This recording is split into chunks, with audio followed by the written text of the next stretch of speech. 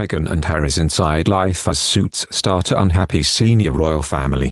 Meghan, Duchess of Sussex, is carving out a whole new life for herself and her family in California. Following her highly publicized exit from the royal family in early 2020, Meghan has been staying busy, welcoming a brand new baby girl as well as adding the title of best-selling author to her resume. Still, many fans of Meghan can't help but harken back to the early days, when she was first embarking on a whirlwind romance with Prince Harry, one of England's favourite members of the royal family. In July 2016, when Meghan first met Harry through a mutual friend, she was a hard-working Hollywood actor, best known for her work in the TV series Suits.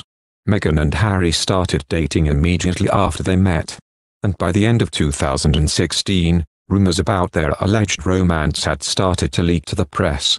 The two dated for a little more than a year before announcing their engagement in November 2017. As with most royal engagements, Meghan and Harry didn't wait long to tie the knot. The couple got married in May 2018, in a grand ceremony that was televised to enthusiastic viewers all around the world.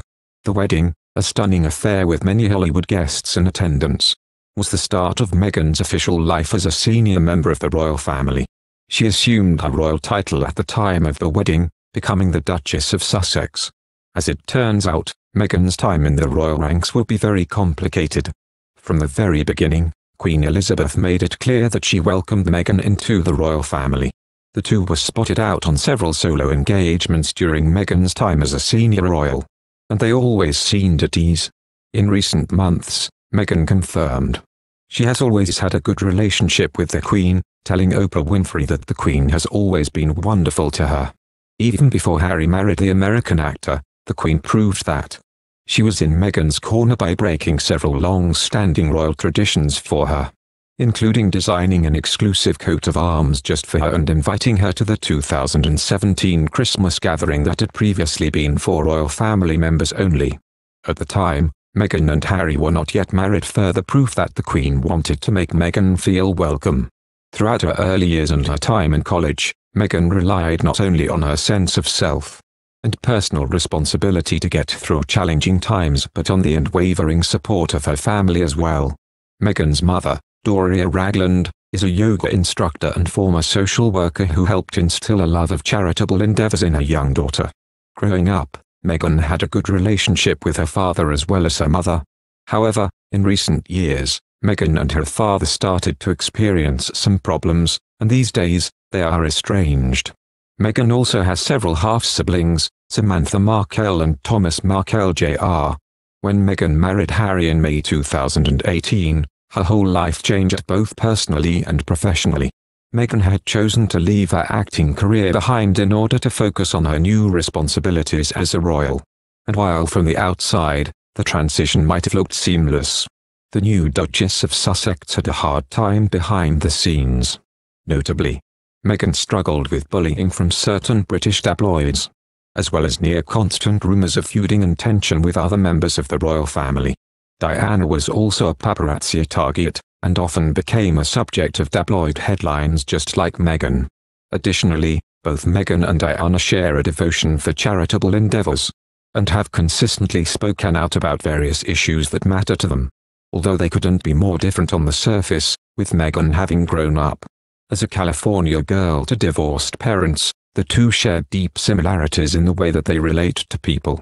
Meghan might have started out strong in the royal family, accompanying Harry to many events and activities during her first few months as a married woman, but as it turns out, she was struggling behind the scenes.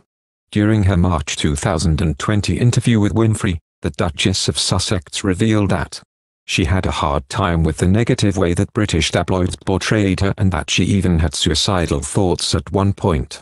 As Meghan stated, "I just didn't want to be alive anymore. And that was a very clear and real and frightening constant thought." The pressure didn't let up after Meghan and Harry welcomed their son Archie in May 2019. The Duchess received even more negative press, with tabloids and critics claiming that she was shaking up the royal family by not allowing her infant son to be in the spotlight. The clock was ticking, and Meghan knew that something needed to change.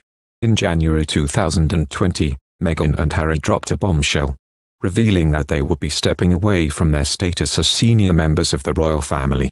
In a statement that they released on Instagram, the couple talked about their desire to be financially independent, working as free entities all while working toward their own goals of operating a new charity and pursuing new business interests. Rumors swirled regarding the royal family's reaction to the news, but the senior royals remained mostly mum, with the Queen releasing a statement that Meghan and Harry remained much-loved members of her family.